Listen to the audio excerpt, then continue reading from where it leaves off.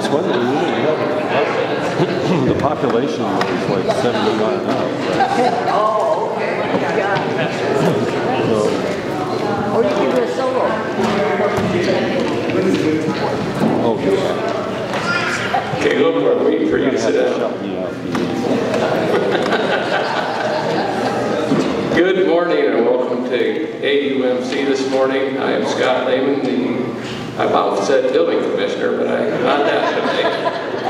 You are the building commissioner. I am. And the fire marshal. And the fire marshal. I'm just a little of everything. And we want to welcome you here to AUMC this morning. We're glad you're here. We're glad for the beautiful weather and everything God has given us. Let's see what we have here. Pastor Tim's 403 small group is meeting Wednesdays at 6:30 in the gathering room. He'd love you to have, him and Deb would love for you to come. We have Powers Church has a program on the 25th of August with the Sweet Adelines, which would be really great to go to. And our church, some of our council members met with a couple ladies this past week and interviewed them for the church secretary position. We're going to talk to a couple more this week, so we'd like to get somebody in place with that for in the next week or so. I was looking through this morning and I saw something that caught my eye, and it's something I pray about every day, and it's expect divine appointments in your life, and that's something I pray for every day, that God brings somebody to me that I can help, that needs help, and I hope that we all pray that, because there's a lot of people out there that need our divine help. So let's pray and get things started this morning. Lord Jesus, I just thank you for this congregation. I thank you for our church. I thank you for our denomination. Lord, I just pray that you would be with us all and guide us all. Lord, there's several in this church that are hurting today. And Lord, I just pray you walk with them and talk with them and just guide them in the right direction. Lord, I pray and ask this in Jesus' name. Amen. And would you please rise for our first hymn?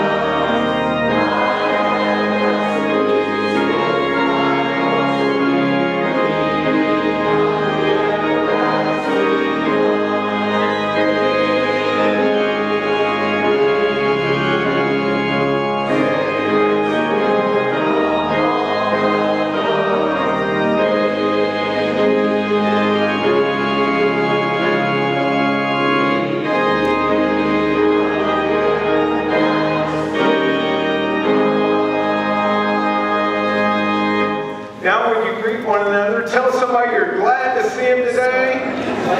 Give him a big smile.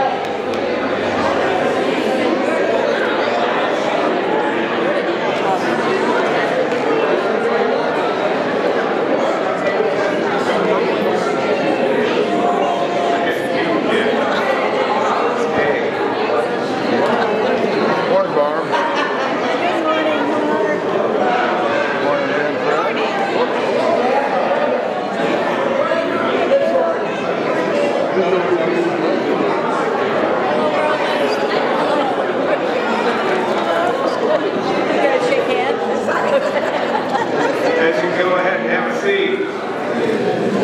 Mr. Zach is going to take the kids out. Roman and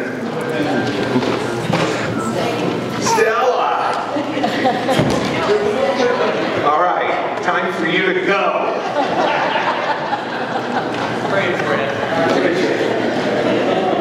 He needs fervent prayers. Lord, help. The greatest prayer you can pray. For one of the greatest. We do have some prayer requests that I want to make you aware of. This comes from Michael and Tammy. Michael's parents, Earl and Nancy, are moving this week from an independent apartment to assisted living in Bryan, Ohio. They need prayers for a successful move, and I'm sure Michael and Tammy need prayers as they help them make a successful move. So I want to pray for that. Travel prayers for Leslie and Josie Hall. They left this morning with the local Girl Scouts for a 3-day event in Mackinac Island, or Mackinac. Mackinac? Yes, Mackinac. Then we want to pray for the Beyond the Walls ministry, or appropriately enough, the Scouts, Girl Scouts, Boy Scouts, and Cub Scouts. We're praying for the choir already. So thankful for our choir and that they're going to be back soon. I am actually the staff person that we're praying for. My wife's been gone, so I need prayer. And then we want to pray for the Helmer Community Church and Pastor Donna, and then also the Old York Church and Pastor Sam and Serena. And then, of course, we want to lift up the Crum family in our prayers.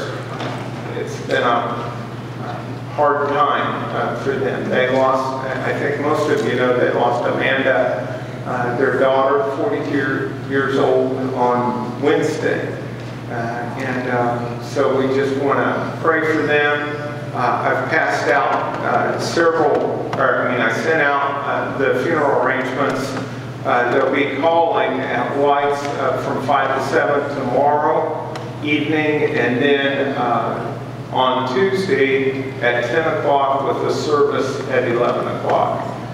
So if we could just be lifting them up and praying for them, that would be great.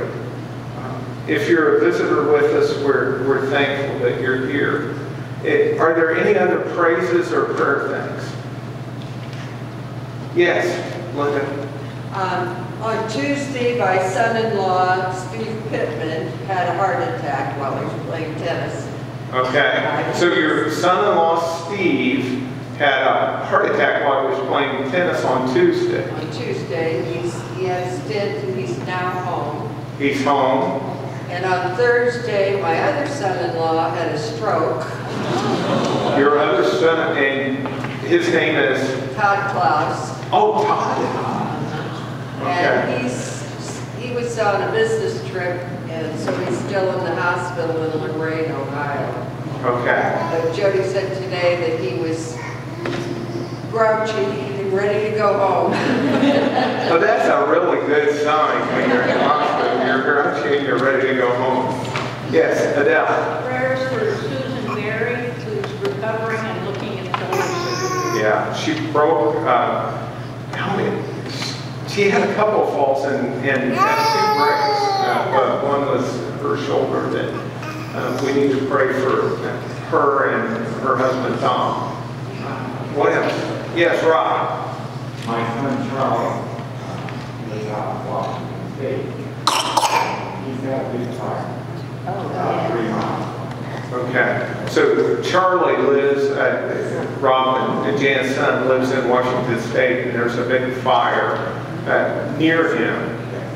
So the wind has shifted, so it's going away from me right now. It's only 3 miles away. The wind has shifted, it's going away from him, but it's only 3 miles away from his house. So let's be praying for that. Renee. Brandon been staying at the Promise House in Kendall. Well, now he's willing to go to the next step, which is a year program, and it's right on Main Street in Kendall. And he really likes it there. I take him, and I had him, here for the weekend, and he's Is the year program a residential program? Okay. So he's not coming home to stay with you. That's what we've really been praying for. That he won't boomerang back on you. Yeah, I can't believe it. Yeah. Anything else? Yes, Jeri. We're just so glad to have Craig and Jean Clark back with us this week. It's good to have you guys here today. Good to have all of the visitors here. Anyone else? Yes, Sue. Good news, Doug is getting better. He still tests COVID, but... Right. Doug and Jenny Stuckey, I don't know that I sent this out. They had been on a mission trip to Samaritan's Purse. Well, Doug came home and he actually had COVID. And when he got home, and so they were dealing with that. I think Jenny, she didn't test, or she tested negative, but she wasn't feeling well either. But they're both on the road to recovery, so we're thankful for that. As I was thinking about the prayer time today, I thought of Martha. Martha from Mary and Martha,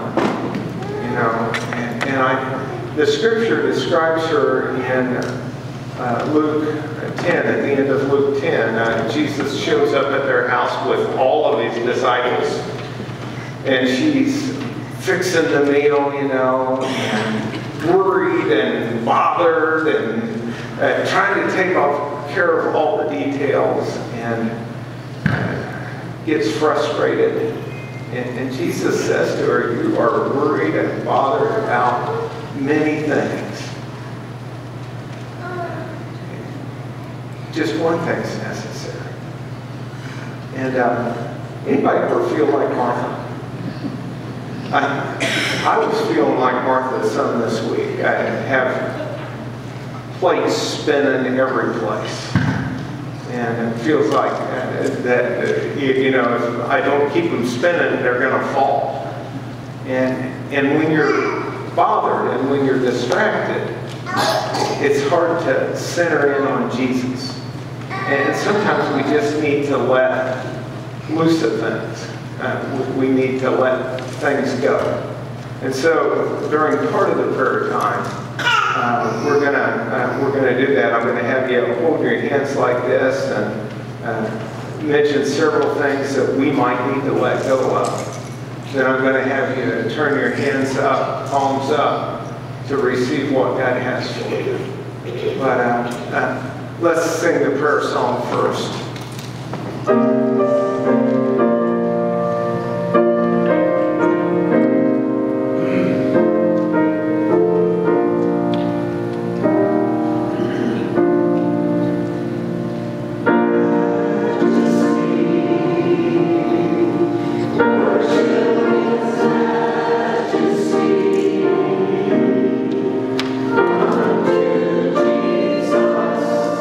Be your glory.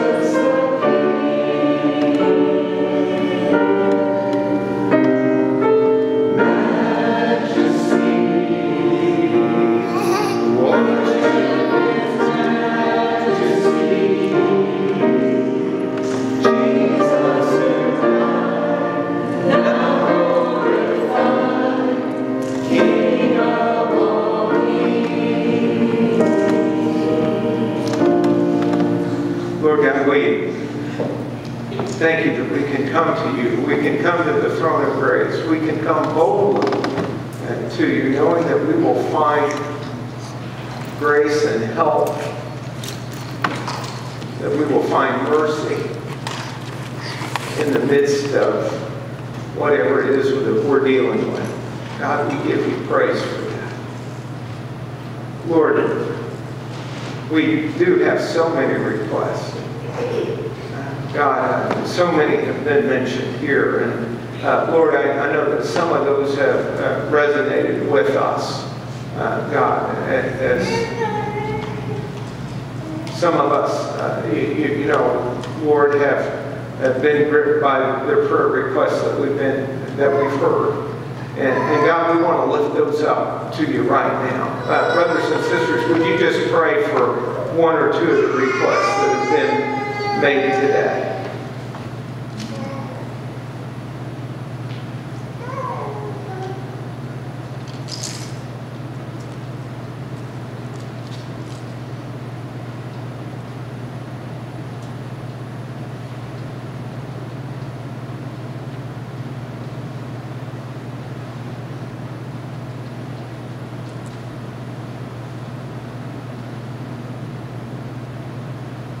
God, thank you for hearing our prayers.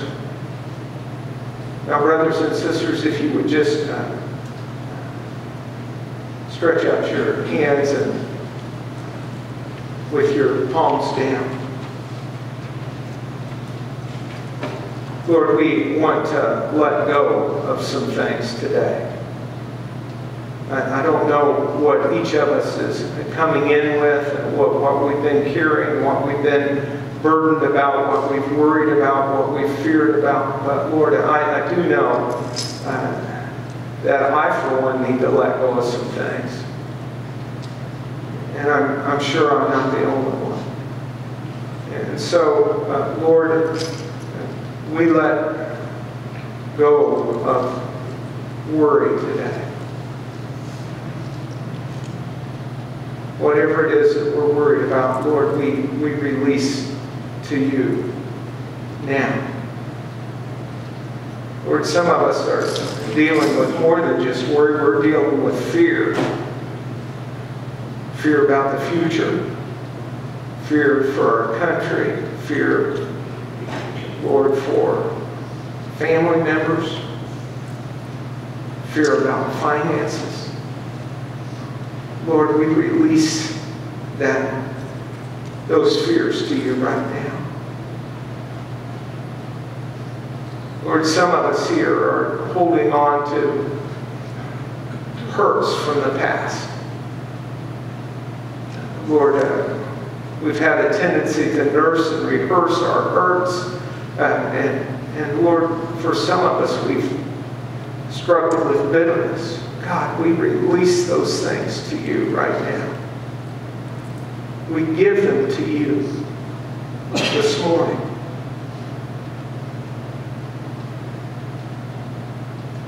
Lord, some of us are wrestling with relationships that aren't what we think they should be, that aren't going as well as we would like them to go. Lord, may even be broken. And Lord, we release those relationships to you and ask that you bring good, that you bring restoration, that you bring help. Lord, some of us are just bothered about many things. Brothers and sisters, whatever it is that you're bothered about, whatever it is that you're frazzled about, would you just surrender those things to the Lord right now? Now, God, as we turn our palms up toward heaven, Lord, we want to receive what you have for us. We want to receive your mercy, God. We desire to receive your guidance, your wisdom as we deal with all of life. in the home, in the workplace, in the community. God, we want to receive from you the blessings that you have for us. We don't want to miss a one. Lord, we want to receive your forgiveness. Lord, help us to be in a posture to receive. God, we know we need your input in our lives. So, Lord, pour out your mercy and your grace upon us, and God, may we receive it in your precious name. Now, brothers and sisters, would you pray with me the prayer that the Lord taught us? Our Father, who art in heaven, hallowed be thy name. Thy kingdom come, thy will be done, on earth as it is in heaven. Give us this day our daily bread, and forgive us our trespasses, as we forgive those who trespass against us. And lead us not into temptation, but deliver us from evil. For thine is the kingdom, and the power, and the glory forever. Amen.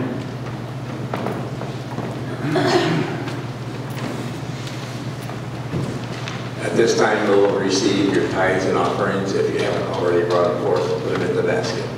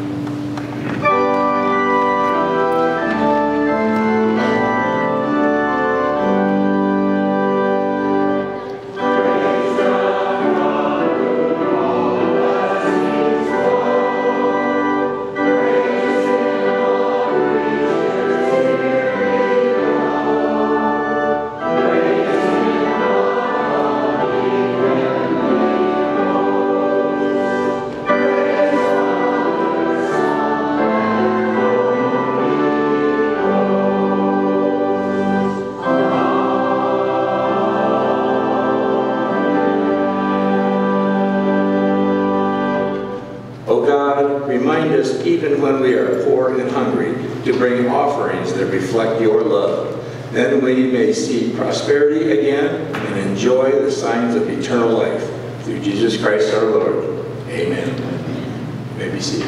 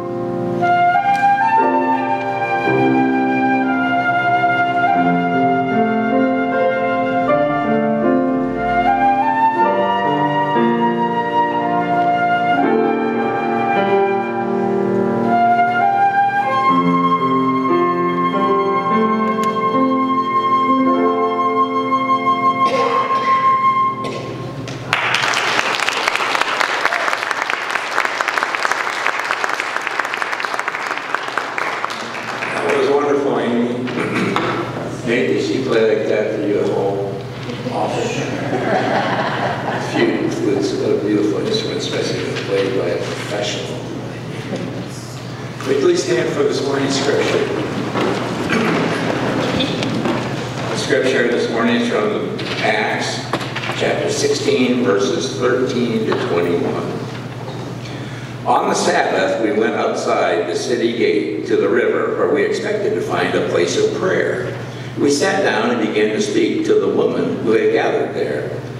One of those listening was a woman from the city of Terrell, named Lydia, a dealer in purple cloth. She was a worshiper of God. The Lord opened her heart to respond to Paul's message.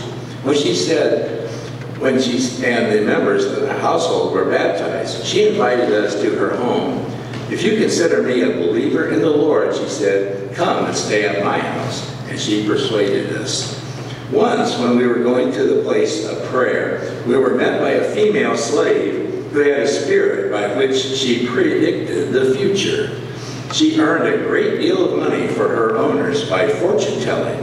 She followed Paul and the rest of us, shouting, these men are servants of the Most High God, who are telling you the way to be saved. She kept this up for many days. Finally, Paul became so annoyed that he turned around and said to the spirit, in the name of Jesus Christ, I command you to come out of her. At that moment, the spirit left her.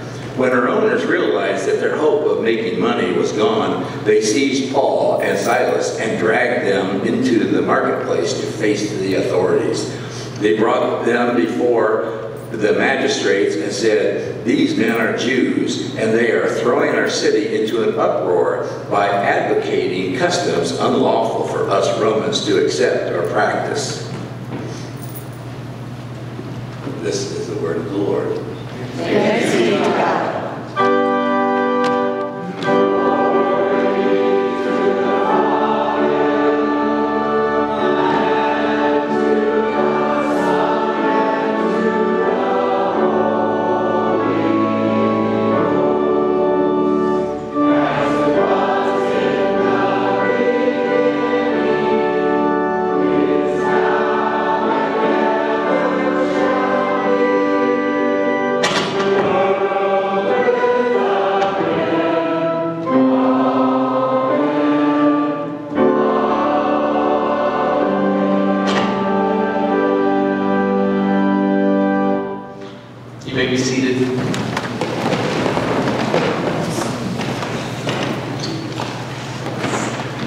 Good morning. It's good to be with you all this morning.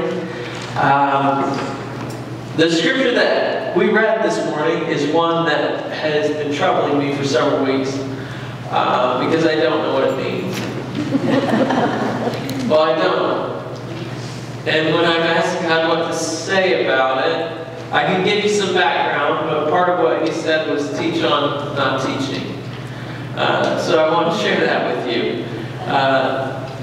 The deal about teaching, especially in this setting, is that you should have authority when you teach something. And in order to have authority to teach something, you have to have experienced it. God has to explain it to you. And you should be giving an explanation based on what God has taught you and what you've experienced in your life. Yes? We once had, when I was working at a church in Fort Wayne, we had a kid come in from college, and he was so excited because he had been reading these books on parenting, and he really wanted to do this parenting series. He's 19. It's not going to work. And we were very gentle with him. You know, he was very passionate about it. It's hard to explain, like, you don't have them, so you can't talk about it. You know?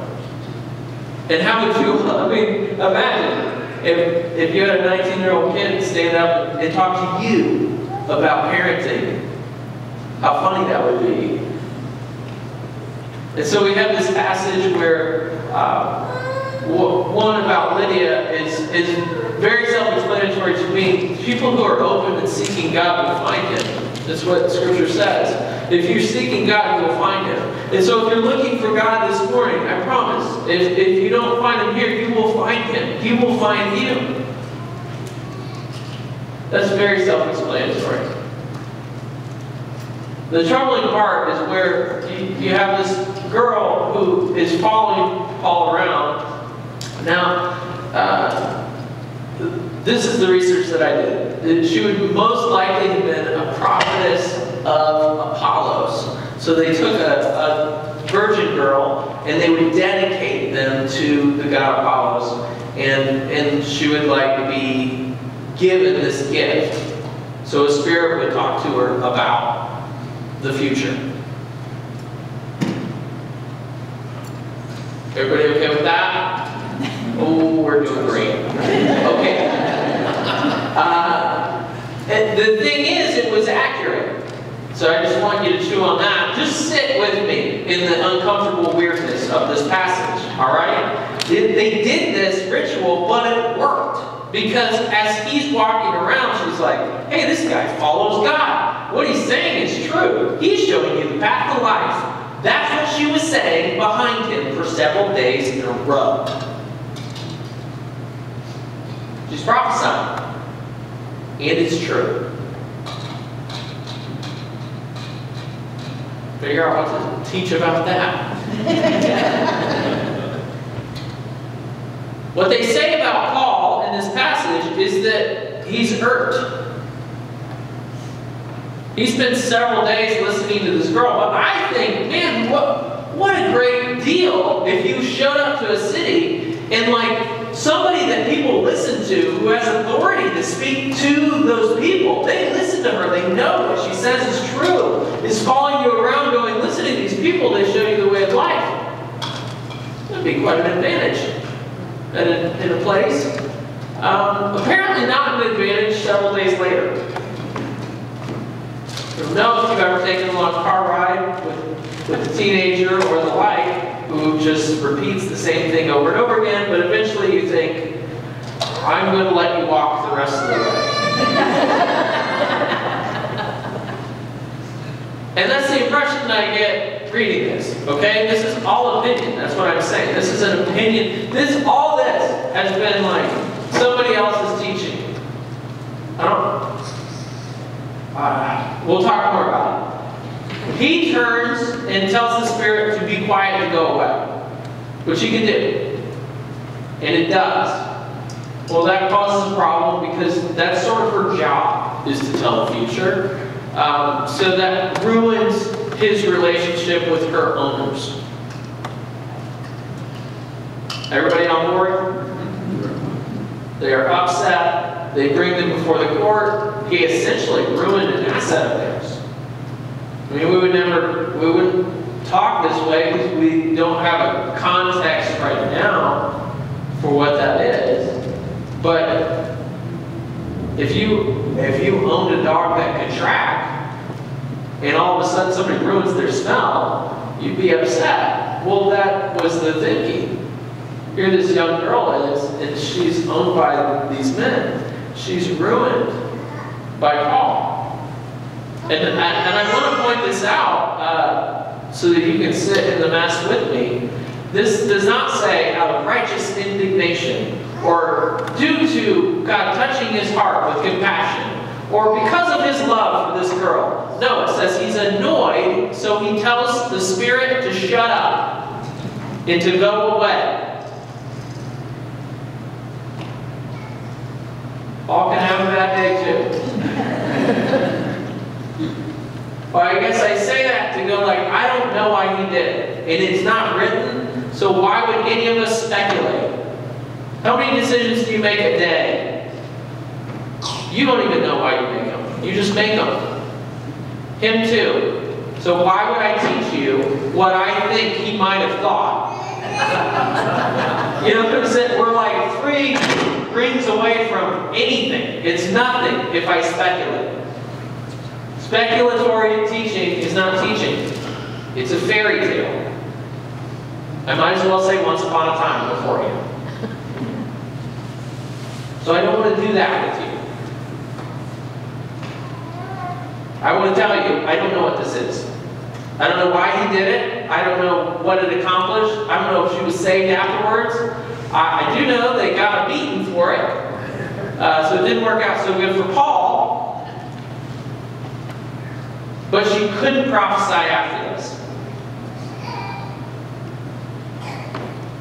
When we teach, and when we share what God has given us, we share out of experience, or we ought not to share at all. This is a really heavy lesson for me this week. If you neither love nor forgive, then you have no authority to share about loving and forgiving God. Regardless of whether it's true. Think about it. Just think about it.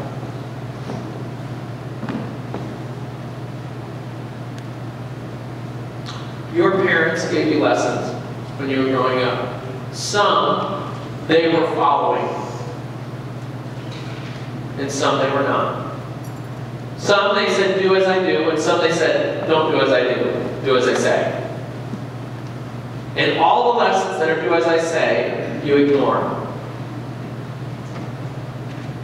Yes? You ignore unless you want to do something different. Why? Because they have no authority to speak on something that they have not experienced.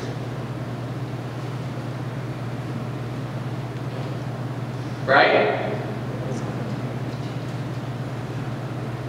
It's a huge, this is just one for instance, it's a huge percentage of smokers that their parents smoked. Like most. Why? Would their parents say, smoke like I smoke, you'll really like it? No! Especially 20, 30 years in, most people are like, don't ever pick one up. Don't ever. But they can't teach that. Why? Because they're smoking. And no matter what you say, what you're showing them is something else. And so why don't we take this? Take this, please. Put this teaching on the gospel. And say, if you're trying to share the love of Christ, but you have no love, then there's nothing to share. You've got nothing to say. If you harbor grudges against your fellow men, do not expect people to understand the forgiveness of God. You don't.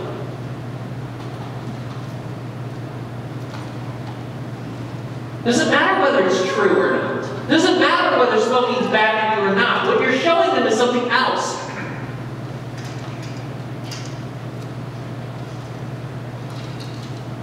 We must be the message that we are trying to speak to the world. If we don't become it, then we have nothing to say. Yes? Yes. Ooh, they love it. I can tell. Look, this is the most the most difficult area of this for me is in parenting right now. Because I can't just teach them things. I have to become a different man in order to teach them the things that I want them to be. I can't just say, be better than me. I have to be better than I was.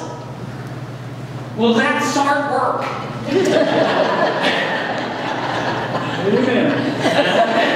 I don't know that I totally signed up for that. I didn't realize. I was hoping just to, give them advice based on, don't do this, because that doesn't work out so good. You can't do that. You have to become different. The areas that God has impressed this on me is when Jesus is doing these I am statements. It's very confusing.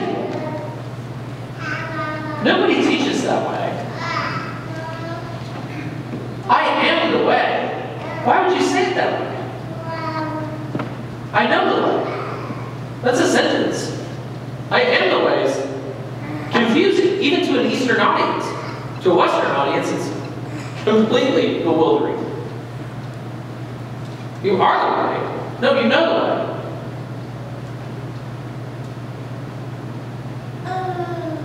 But he had become the way to God. And so he could say, I am the way.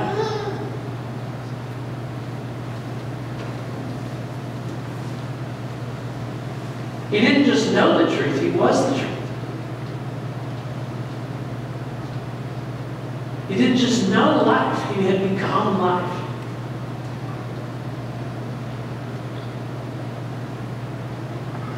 And although it would be much easier if we could go, that was Jesus, it wasn't that great for him.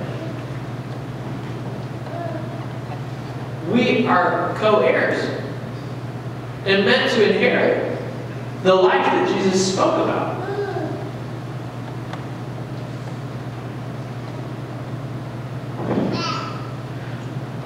Are you buckled in? You are to be able to say, I am the way. Not I know the way. Like if they follow you and do what you do, they will go the way.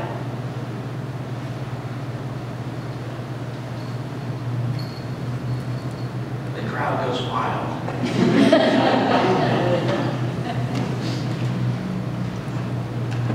Well, how did you learn the way? By following the way. By following Christ. But it's not enough to know. You must become.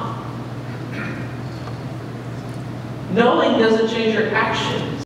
And as we become it, it changes our hearts. And so what we've spoken about in one of the studies that we're doing, it's like if you are a dog kicker, I know I don't want to step on any toes. If that is your life, if you're a dog kicker, and you decide one day, I will not kick the dog anymore. That's fine, okay? Good for you for not kicking the dog. But if you stop kicking the dog but you still want to, there's still a problem. Right? Good for you for not kicking the dog, but if you still want to, we got some issues. Look, what you want is to not want to kick the dog. Right? Well, that takes a heart change. That's not just a behavior change. And we spend way too much time on behavior, when if you would change your heart, it will change your behavior. That's right. And you can only change your heart by becoming the thing that you need. It's very important. So I was wrestling with God on what do I do about love? I cannot love these people. Not you. Other people. People, you know the people. Like how do I cannot love these people. What am I supposed to do? And he says, you can't love. And I said, yeah, that's what I said. He said, no, don't love anymore. He said, I am trying to love. He said, that's not how I do it. Well, how do you do it then? He said, I don't love. I am love. Oh. Well, I don't know what that means. But from that time I said, I want to become love. I don't want to love anymore. I want to be it. See, if you do a thing, then that means sometimes you don't do a thing. And so if you choose to love, that means sometimes you don't. If love is an action, then there's, times where you're not doing that action.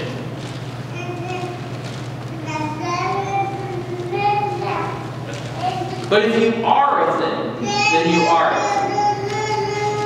When you have a child, you are a mother. Yes? You don't like, okay, today, right now, I'm choosing to be a mother. You never get to take that hat off again. That's not how it works. Morning, noon, or night, you're a mom all the way. This is the same. Don't choose to love, become it. Now, this is the part that's a little dicey, is that everybody's path to become love is going to be a little different, because your experiences up to now are not my experiences. What you need to do to become it, God will lead you through. If you ask Him to become love, it's a really good prayer. He'll answer you. but He will lead you through a process to become it. And so part of my process, which it will not pertain to everyone, was to love and accept myself. And if I did not love and accept myself, I could not love others. And I taught that to you. If love your neighbor as yourself means you have to love yourself, or you will not love your neighbor, because you will always love your neighbor as you love yourself. So you have to actually become the thing, and you have to receive it to become it. And so I spent several weeks learning to love and accept who I am. And saying, truly, I love who I am.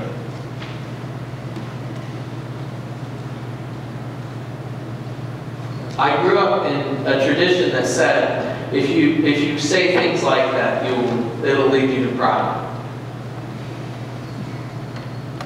And that was a lie. They were trying to help, all right? Nobody was trying to hurt me. But they were under the impression that if you like yourself, you may end up thinking that you're big stuff. And that's so goofy. That's so goofy. That is bad precautionary tales. Any action that you take based on fear or worry is a bad action. It's the wrong motivation. Don't do this or else this might happen. All right. Don't base it on fear. Base it on logic. Base it on decisions. Are you with me? Yes. Okay.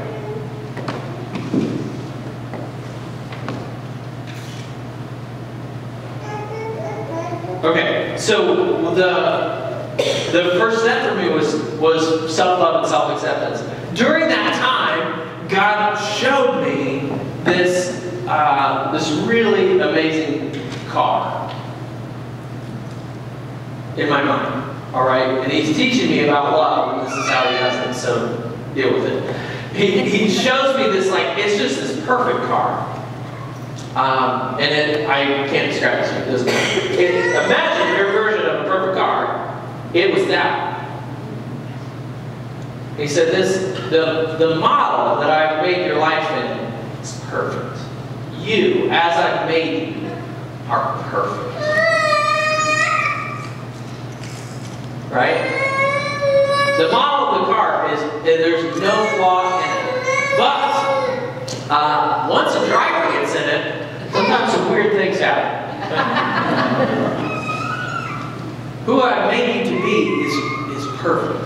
But sometimes, you did not read the manual on what to do with this. And so you've driven poorly. And then, often, we attach value or devalue to the car itself based on the driver. Like, look, you just made some mistakes. That has nothing to do with who you are. Are you with me? Well, if you detach behavior from who you are and your value, all of a sudden, having value is much easier to do. And when you're looking at it, saying the model is perfect, all of a sudden you want to figure out, how do I drive it perfectly? Because it's meant to be driven perfectly. Well, that's a lot easier to do when you already believe that it is perfect. That your life and that the model that God made in you is perfect. Is everybody on board? Mostly.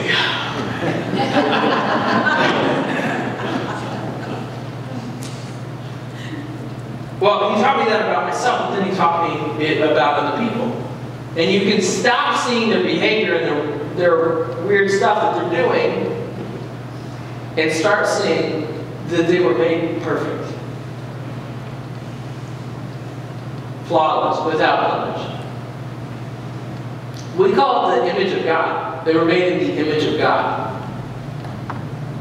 They were made with God's image on them. So to criticize that would be just not the right thing to do. That's not what we want. And so as I was seeing value in myself, I'm also seeing value in other people this way. And you start to really cherish what God has made in other people. So he made that flip for me and said, you've become this. Now you don't have to choose love, now you are love. And it really changed my life. It has continued to. But that happened right before we went to Zambia, which was about a month ago. And when we went to a pastor's school, and we're teaching at a pastor's school, and everywhere I went, I began to see God's image on the people that we were with. It's a brand new way to see people. It's so much easier than to see their circumstance, or to see their behavior, or to try to understand their culture, which are all huge barriers generally to relationship. Well, what if you skipped all that and you just went like, I'm going to see the perfection that is this person. Now, automatically, I'm predisposed to be extremely interested in them, but also like, I really care about them. And we got to skip all the external steps that would normally be a hindrance. And so connection was very fast with these men and women that I've never met, from a place that I've never been to, that speak a language I could not begin to understand right now.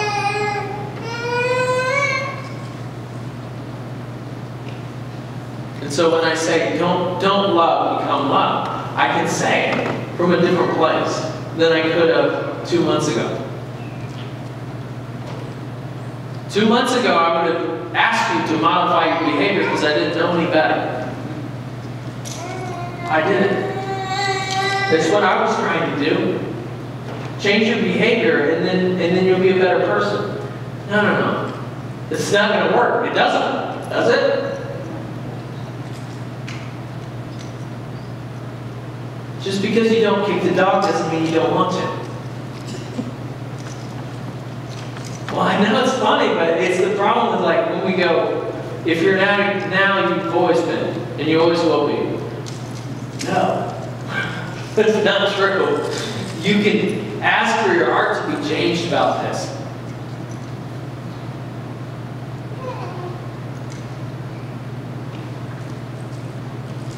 And change is really possible.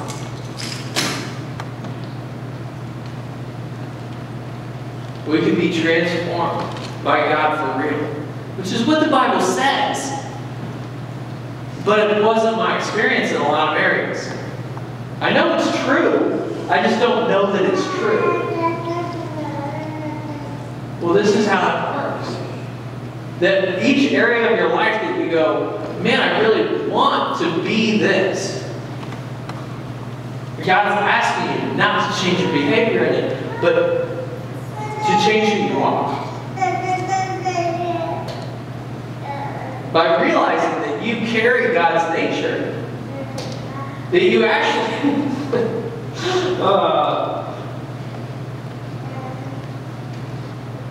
this is my understanding of it. The love that I have right now, the love of God that I have right now, that I have become, I already had it before. I just did not realize that it was there.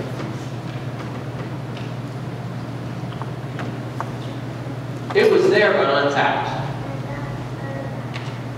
The ability to love this way was there. This wasn't utilizing it. The things that you want to become, God has called you to become them. You actually already have what you need.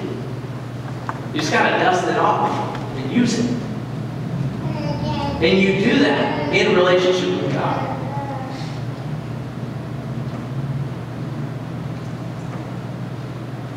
He shows you the way to get where you need to go. There's always a process. Generally, there's several steps to it. This is a journey. This is why faith has to be a lifestyle. If you only change when you show up here, your whole life will be the same, your entire life. An hour a week's not going to do you. In the same way, if you went, I'm going to diet for an hour a week, and I'm going to be so skinny.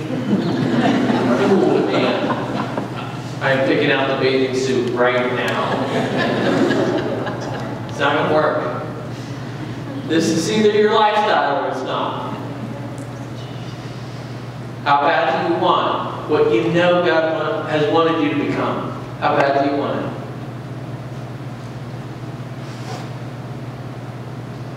Do you want it enough to become the change that you wanted to see? Would you pray with me?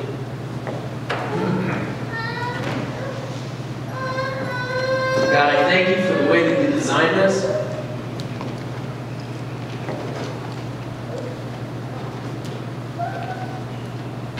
That you have made us perfect. And I pray that we would realize the perfect design on our lives. That we give you credit for that. Because it came from you.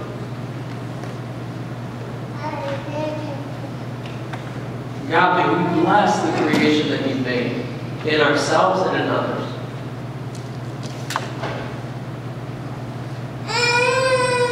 May we become the way. May we embody the gospel that we want to share. We ask and pray in Jesus' name. Amen. Amen. Would you stand with us as we sing our closing hymn?